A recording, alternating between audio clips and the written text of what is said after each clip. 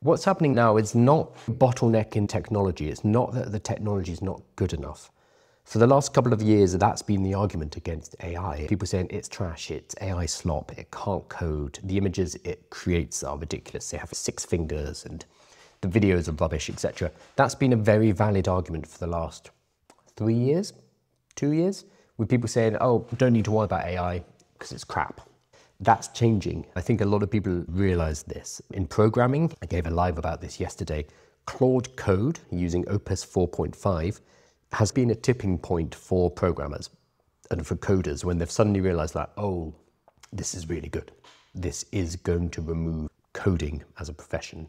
We're still going to be doing other things, architecture, planning projects, all of the higher, more abstract stuff, but coding itself, the AI is very good. And different industries are realizing this. AI is getting extremely good.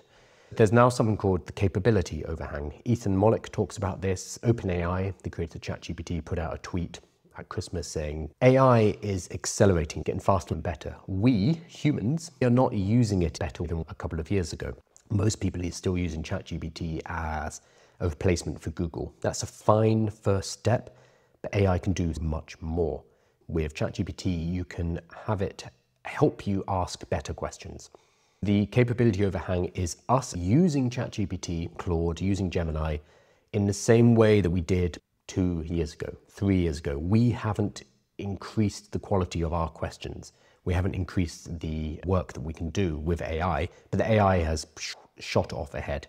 So there is a capability overhang today between model capabilities and how people actually use them. So progress will depend as much on helping people use AI as on advances in frontier models. It's us who are lagging behind. We need to upgrade how we use it personally, but also go and help other people in business, other people in our communities, other people in our demographics, etc., to catch up with this and to use it better. There's a huge gap right now.